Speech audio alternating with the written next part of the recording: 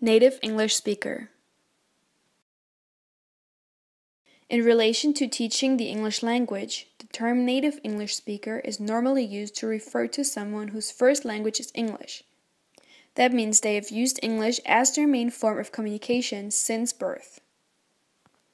In this context, first language, mother tongue, and native language are terms that can be used to mean the same thing, so they are often used interchangeably.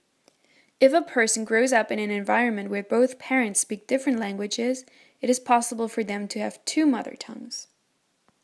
Generally, a child will pick up a considerable amount of their first language knowledge before they begin any formal schooling. In contrast, the acquisition of a second language usually requires the aid of some kind of language instruction.